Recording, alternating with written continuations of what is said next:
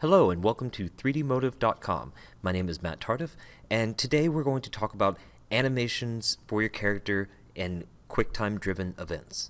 We're going to start off with just talking about a couple of your core animations that are crucial for your character to function inside of the engine.